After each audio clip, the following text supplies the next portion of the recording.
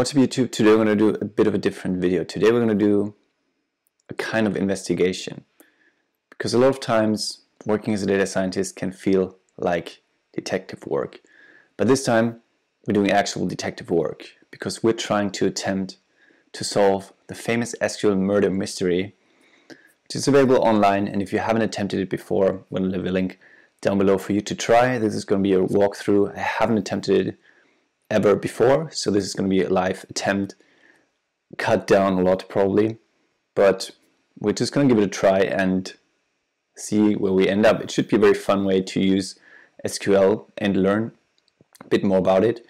And actually you do get a lot of detective work as a data scientist, so you might have to investigate a drop in a certain metric or an increase in another metric and have to find out what caused this increase or decrease.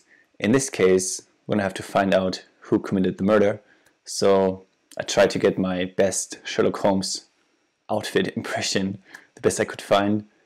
So let's just get into it. Okay, so we're actually going to start off right here. The URL is mystery.nightlab.com. I'm going to leave the link down below, as I said. And let's start here.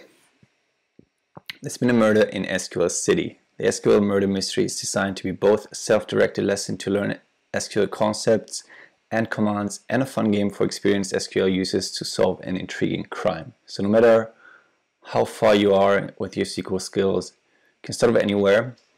There's a walkthrough and there's a complete tutorial for SQL as well. So you can really start from zero and get to it. But if you're comfortable, you can dive in below, which is just going to bring us to the next section in terms of experienced SQL sleuth, starting there. And that's where we're going to start. The tutorials are going to be very basic, but this is pretty much our task, what we're tasked with. Not a lot to go by the way, but let's just start. A crime has taken place and the detective needs your help. The detective gave you the crime scene report, but you somehow lost it. You vaguely remember that the crime was a murder that occurred sometime on January 15th, 2018, and that it took place in SQL City. Start by retrieving the corresponding crime scene report from the police department's database. And now we're going to have a short intro of how to explore databases here. So this is going to show us we're able to run our SQL code in here on the website, by the way, which makes it very cool. And this is just going to give us the names of the tables we have available in this database. We do have quite a few, nine tables. And we also do have SQL that reports table, that creates the tables. Basically, this is usually given. It's just how the tables were constructed, which type of columns they have, what the data types are. But the rest is really up to us. If you're really comfortable with SQL, we can start here. And we do have a schema diagram here, which is basically what I would look at instead of these queries up here, because it shows you the table names as well as the column names as well as the column data types. So we do have information about primary keys in there, the relationships between these tables, and we still have that walkthrough. So this is going to be our playground. We're able to run SQL commands here, write up whatever we want to, and get to our solution. And this is going to be the column or the cell that allows us to check whether our solution is correct. So we're just going to have to insert the name of the person that we think is the murderer in here, and then this query will check whether it's correct or not. I guess it'll just return true or false. Yep, so if we leave it at that, it's just going to return the sentence that we're wrong. And that's it. So all all the task description is what's in here. So all we have, these 4 lines. We have that diagram, and we have that cell for our investigation. So first thing I want to do is have a rough overview of the diagram in terms of what we have in there. Get fit now, check in. Maybe that's a gym membership table. We have interview, maybe some kind of police interrogation interview or something else. Get fit now member should relate to that gym. It seems to be a gym from the name and the column names, membership status in there. We have Facebook event check-in. Maybe people have checked into an event on Facebook, and that way we're going to be able to tell whether a person attended the event and would be able to murder someone at that event, maybe. We have person, which is going to be very central for us to find the person and just report their name, get it from there. We have information of whether they have a driver's license. Probably not everyone has a driver's license. And we do have income and solution. Maybe income links to person. I don't know, it's not denoted in the diagram. We have solution, which maybe is used for checking whether our solution is correct or not. And we have crime scene report, and I think that's where we're going to start, because our task says, let's do that again. A crime has taken place and the detective needs your help. The detective gave you the crime scene report, but you somehow lost it. So we have to find it again. The crime scene report.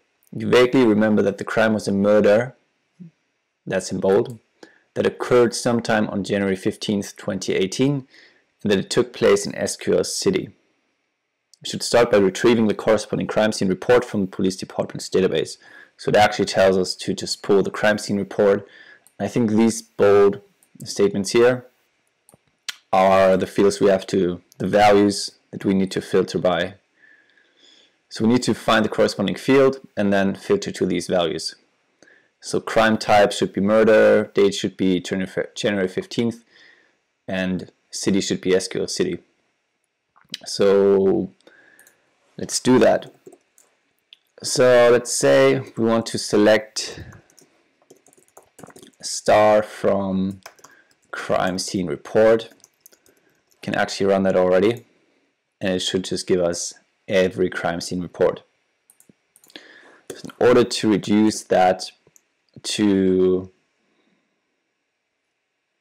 the right date and type and city, we're just going to filter on these things. So date should be 2018-01-15, and type should be murder, and city should be SQL City. See whether that runs. No data returned. Let's see. Date.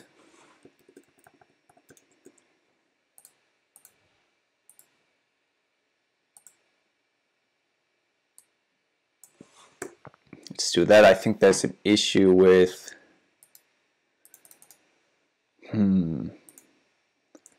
probably the spelling of SQL City. Nope. Let's try running that again without these filters. So murder is lowercase, date is this type of number, and SQL City is capitalized. So let's see where we're differing. City should be correct, murder should be correct, and date should be correct. And there should be an entry in here. Okay. So that works. We get the crime scene report for our murder on January 15th in SQL City. And the description says, security footage shows that there were 2 witnesses. The first witness lives at the last house on Northwestern Drive. the second witness named Annabelle lives somewhere on Franklin Avenue. So let's just get that description,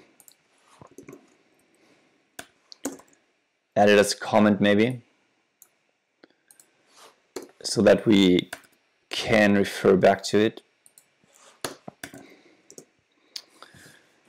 And yeah, so we do have information about 2 witnesses. I think we should check these next and see what they say.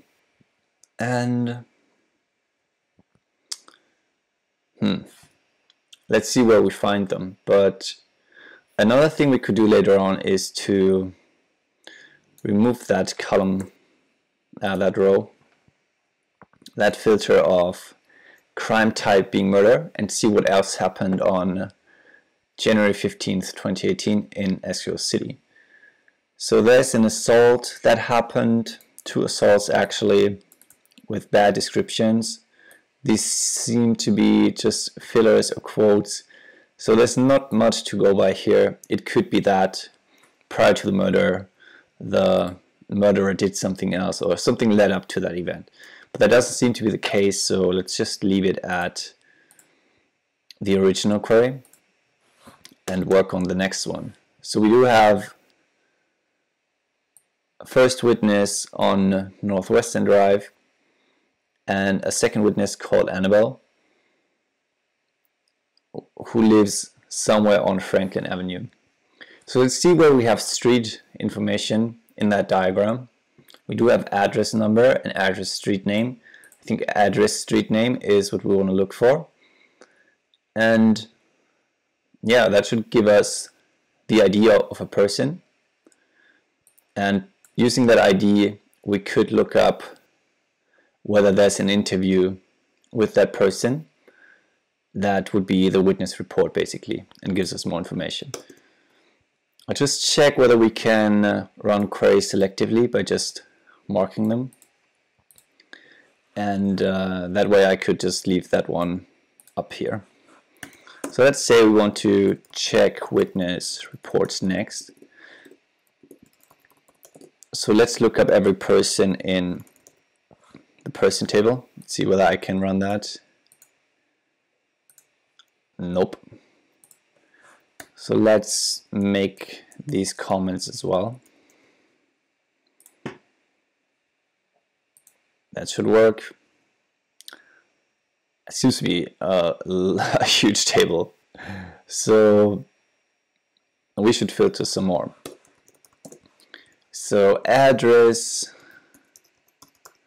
street name should be Northwestern Drive or Franklin Avenue. So we're going to do just that. I'm going to say it should be the Northwestern Drive or Franklin Avenue.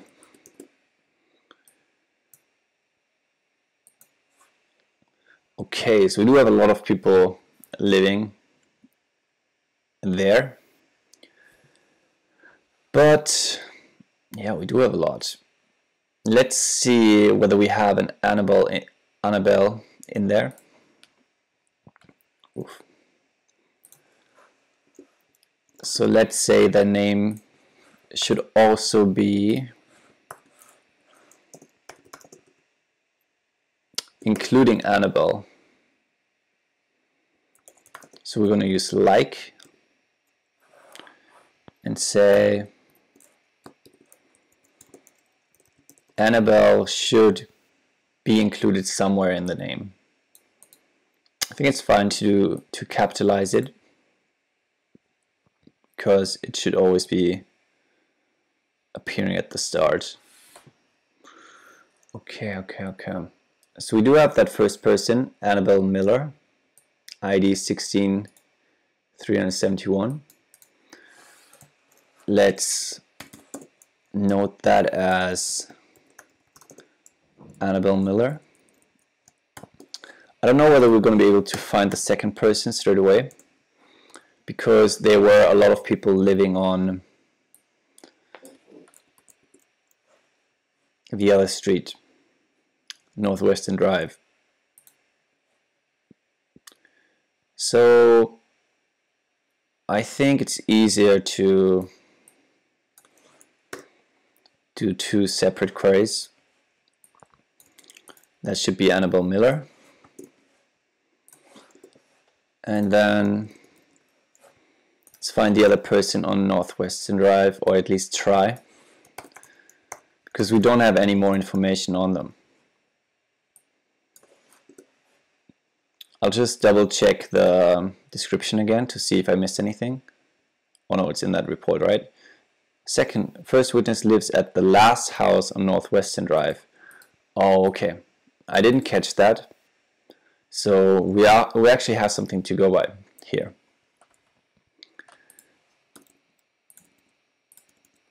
Okay. So we can say that the last house on that street is the one with the highest address number. So let's just see whether we can find that manually by looking at all the people on Northwestern Drive. There's quite a lot of people on there, but we do have an address number, and it should just be the highest. The highest number should be the last house by definition. That's what I assume. I don't know what SSN is, but yeah, it's fair to assume the last house has the highest street number. First house should be the one with the lowest. So we could either use max here to find the highest street number. So if we select max address number and don't group by anything, we get the highest one. And then we could just select star, where address street name is Northwestern Drive and address number is 4919. And that gives us Morty Shapiro, our second witness. Oh, that feels like real investigation work. 14887 is Morty's ID. And yeah, that's a way of doing it. We could also just select star from person and order by address number. Do that descendingly, so the highest one will be on top. We do have Morty on top again, and then if we say limit 1, it should just give us the first row, which gives us Morty as well. And that might be better because it would work for, yeah, we don't have to look up the value manually and then put it in the filter. It could be slightly different, and I think that's faster and a bit cleaner. So let's leave it at that. That gives us that entry, and we do have that ID here. Could just select ID as well, but I think that's fine. So next thing we want to do is look up these people in the interview table and see whether they said anything. So let's check interview table for witness reports, see if we find them. So select star from interviews, interview. We only have person ID and transcript in there, so we should be able to just filter on the ID, and that should be either Annabelle's or Morty's ID. It's actually called person ID here. We could be a type of join with these queries and combine them all to one, but I think for real investigation you're going step by step, and yeah, it doesn't have to be one huge query because that makes it harder to follow, in my opinion. So the person ID should be in that list. Let's see whether that works. I'm not using this often with manual IDs. It does work. We could also say where that is, 16371 or 14887. Same result. We do have transcripts, witness reports from both of these people. I was afraid there was only going to be one in there, or none. But let's see. 14887, Morty says, let's note that down.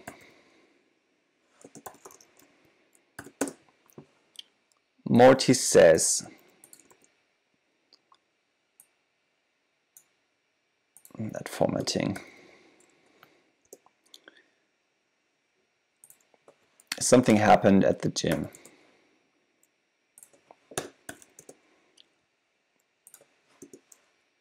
I should do multi-line comments, but I just wanted to look the same way. So Morty says, I heard a gunshot and then saw a man run out. So murderer should be a man, apparently, if we trust Morty. He had a Get Fit Now gym bag, which is the name of the table up there, so it's actually a gym. The membership number on the bag started with 48Z or Z. Only gold members have those bags. So the murderer is a gold member, apparently. The man got into a car with a plate that included H42W. So that is a great witness report. Much to go by, actual values. So if you were to witness a crime, it's great to have this kind of info and write it down and report it. So this is amazing. I think we can look at the Get Fit Now tables, filter on these values, and then have a short list of suspects already. So we're moving quickly. Let's see what Annabelle had to say. I want to make sure I don't mix up the IDs here. So Annabelle is indeed the one with ID 16371. It's a bit shorter. And she says she actually saw the murderer, the killer.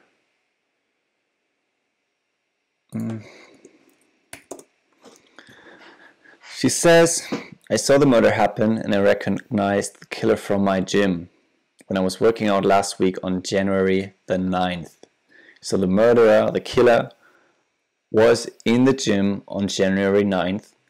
That would help us reduce the short list of suspects from Morty's report and filter it to only people that were training at the gym on January 9th. So that is amazing as well. And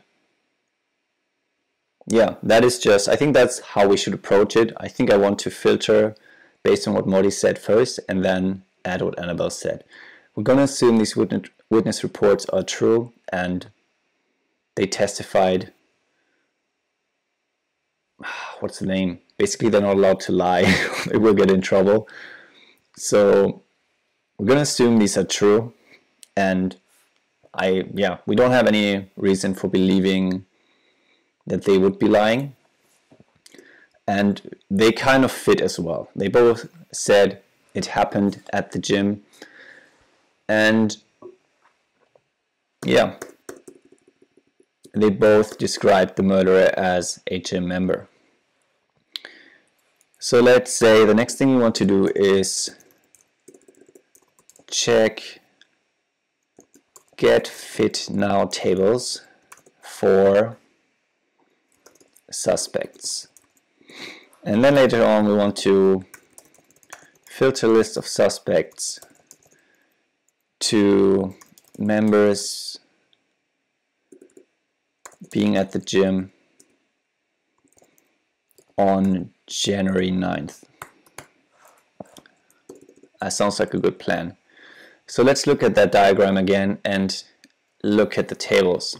So we have Get Fit Now check-in, which should probably tell us whether a person trained on that day, because they would check in at the front desk or entrance to get in. Maybe they have like a key card, and the table would store that information of whether they came in that day. We do have date and time of their visit, which is great as well. And we have the member table, which has a person ID, which is used for our person table to look them up. There's another type of ID for the gym, which is called membership ID in the Get Fit Now check-in table. If you still follow, basically there's a different ID for our person and a gym person. Yeah, so the gym has a different type of ID system, and that's fine. We just need to be aware of that. Yeah, so I think we do have membership status in there, which should tell us whether they are a gold member and all that.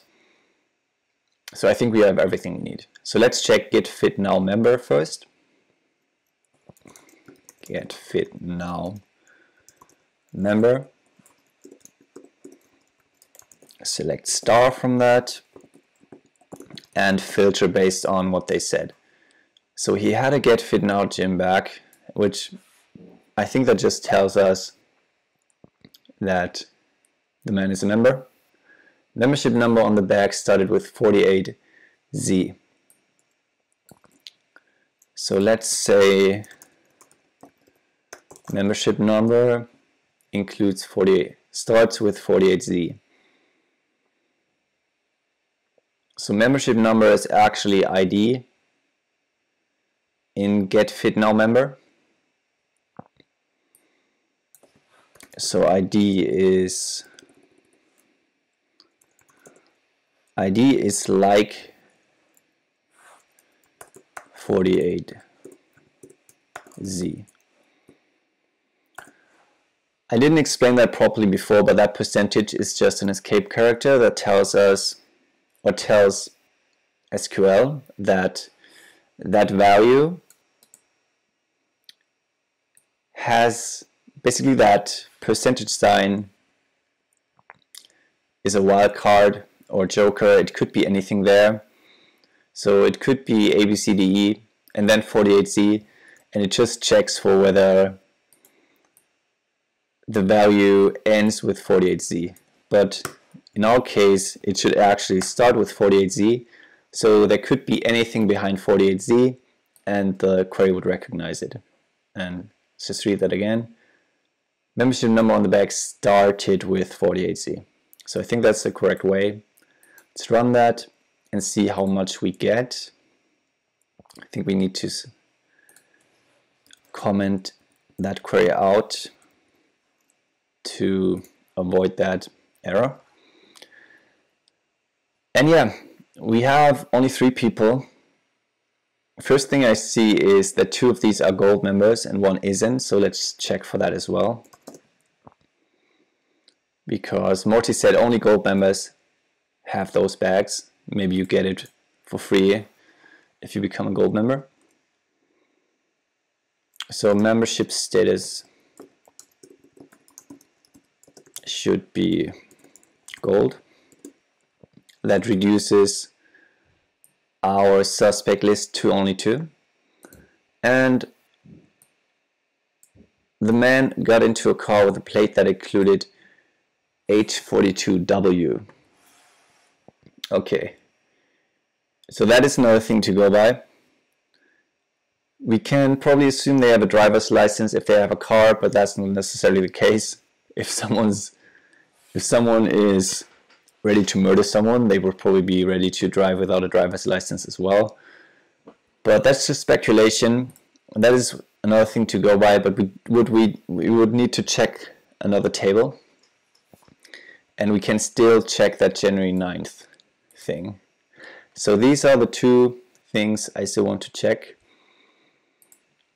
Let's say, what should we do first? I think I want to go through the entire report of Morty first. I assume they were both working out on January 9th, and then I would still have to check that, but it might be easier to just check whether they trained on January 9th. Could go 2 ways here. I think we should just stick with finish that one report. We only have 2 more people. They both have a name that could be male, so that's looking good. Let's see. we have the person ID, and I think we could look that up in the car table. Let's see. Oh, so we don't have a car table, we have a driver's license table, which tells us about their car. So if they have a car but not a driver's license, we wouldn't know it. But yeah, we only have that link. And we have ID in there. Keep in mind, this is our person ID and not the membership ID of the gym, which makes it slightly confusing, and it's what I warned about. But I think that works. We have the plate number in there, and we can check using that. Okay, so I'm just gonna take these people's person ID. I think we could actually join the other table. Select star from, well, basically we could just directly join that table, driver's license. Yep.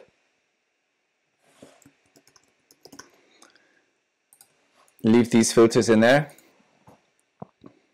and join these on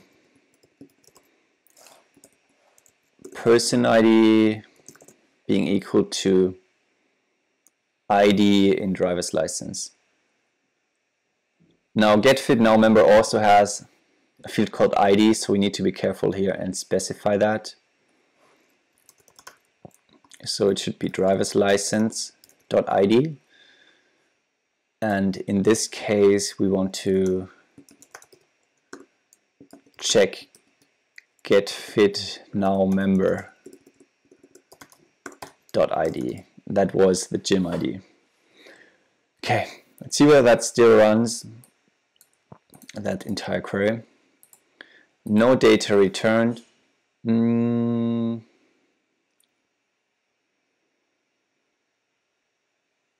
So do these people not have a car? Plate number, ID, driver's license ID. Okay, so it's actually license ID, which is in person. So we need to go one more step and yeah, do it another way. So let's actually leave the query as it is.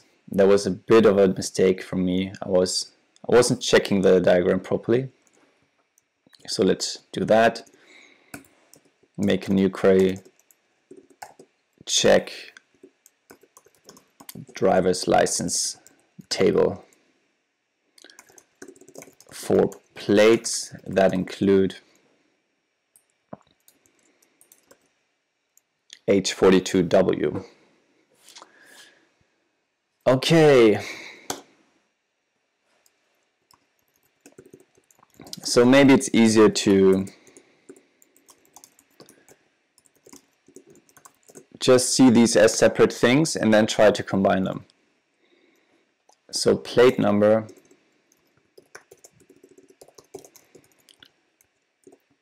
should include H42W. We're going to do the same percentage trick and say there could be anything before and behind that H42W, that sequence, and we would pick it up. I think, yeah, I might have miswrote the column name, and I should also comment these out. I actually wrote it correctly. It's called plate number. We have 3 in there, 3 people. One of them is female. I think we can rule that person out because Morty said a man ran out. And yeah, we still have 2 people. ID, that is the license ID, by the way. We have information about how they looked, but we don't have information about their looks. Let's see. So we still need to link license ID and person ID and membership ID of the gym. So let's say we take these IDs and look them up in person. So we have this driver's license ID and this one as our suspects, because these are the male ones. We could also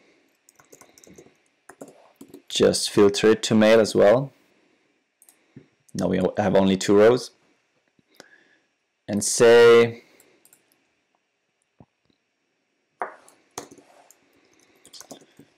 select star from person, where now we need to look up that license ID. Yep, it's called license ID. And license ID should be either of these IDs. Okay. So now we would get actual people. Again, forgot to comment out. But these are actual people who have a license. We have the real ID now. And I think I see Jeremy from before in our suspect list. Didn't have Tushar in there. So Jeremy is our main suspect now, and he might be the killer. So we do have that ID 67318.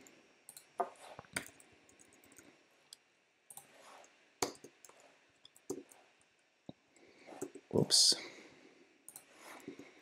Let's give that a name as well. Let's add a description to what we are trying to do here. Check person table for license numbers. And we did add up with Jeremy Bowers, who has an ID of 67318. Okay, so now if we check that get fit now table again for suspects, we might see that person again. Yes, Jeremy Bowers in here with that person ID. We could also filter to that person ID, but I just looked it up manually. So maybe what we could do is look them up. Oops. Here again. Select star from get fit now member.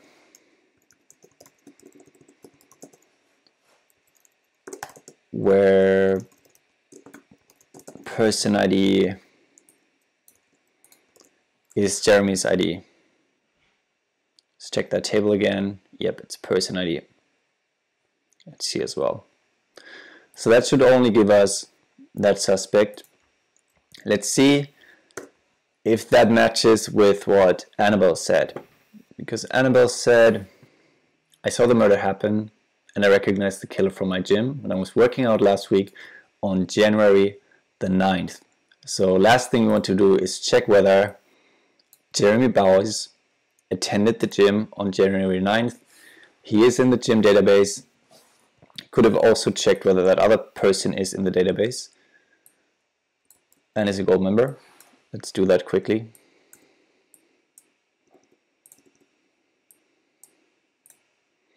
Nope, not even in the gym database.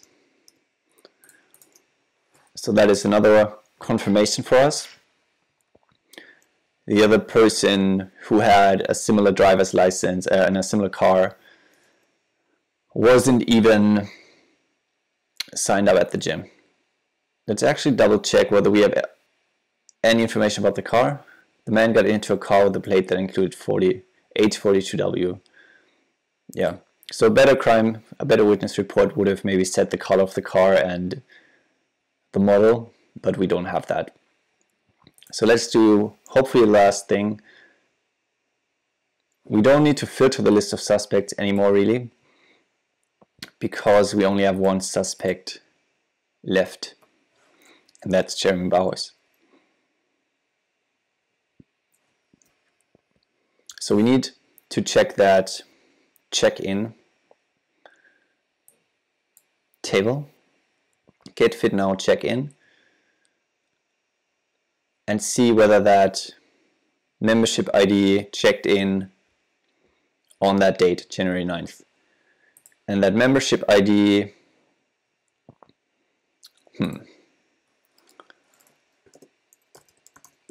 let's pull it again and note it. So actually we'll run that statement here again. Membership ID, the one that starts with 48Z.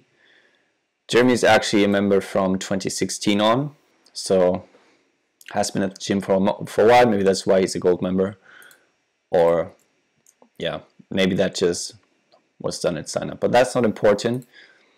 What's important is knowing whether Jeremy was at the gym on January 9th. So get fit now check-in. I keep forgetting the name of the table. It's correct, get fit now check-in, where date is 2018-01-09. That should, is that a string? I did use strings before.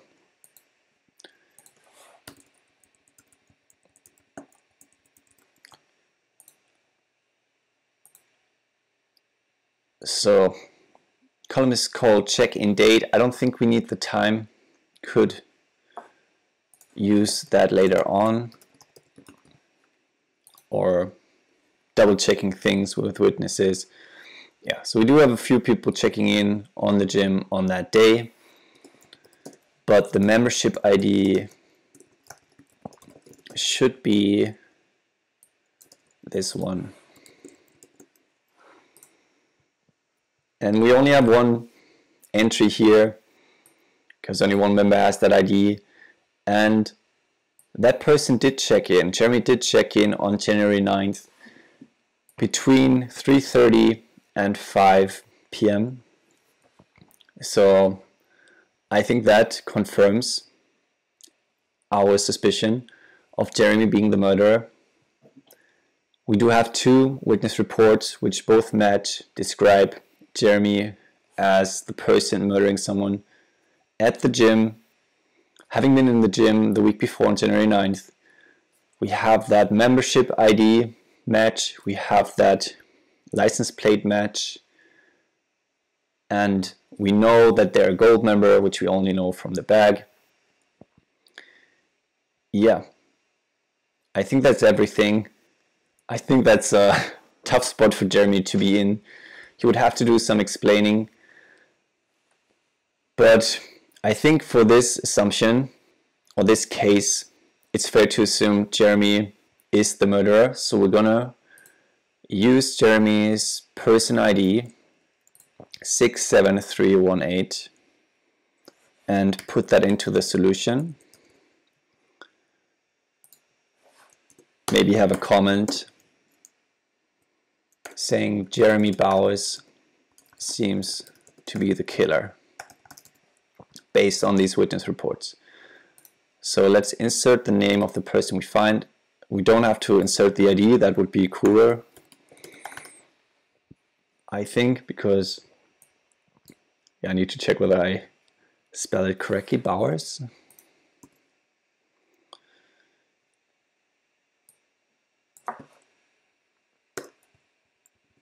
Let's do that once more. Hope there's a name in there. Yes, Jeremy Bowers. Copying to be double extra sure. And that's it. Congrats, you found the murderer, but wait, there's more. If you think you're up for a challenge, try querying the interview transcript of the murderer to find the real villain behind this crime.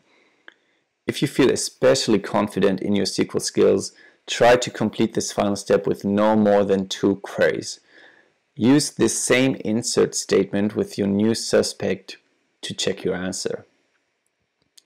Okay, so there does seem to be more behind it. There's a follow-up on that, but I think we're going to end here for this video because I've already been recording for quite a while.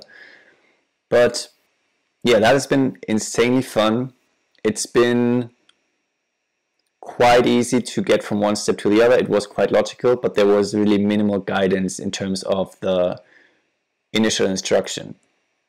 We only have that crime scene report and a bunch of tables. We didn't have to use all of them. Maybe these will be used in the follow-up, but we did end up with a few lines of code, almost 100, and get to the right person.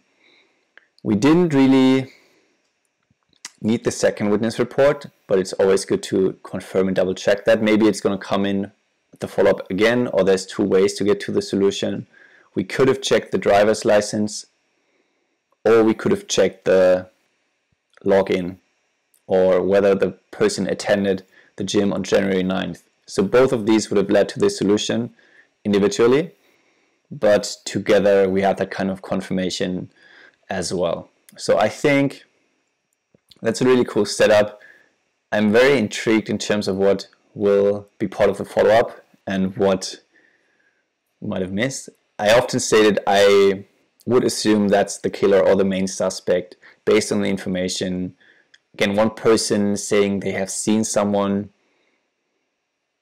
is not necessarily enough for a real investigation, probably, because that one person could be lying. That other person only saw them running out. They might have ran away from the murderer as well, from the real murderer. But I think based on that information, and if we assume everything is true, that is the correct solution. I might do the follow-up, but as I said, we're going to end it here. Hope you liked it. Check out this website yourself if you want to do it yourself. Maybe I missed something. There's probably more with a follow-up.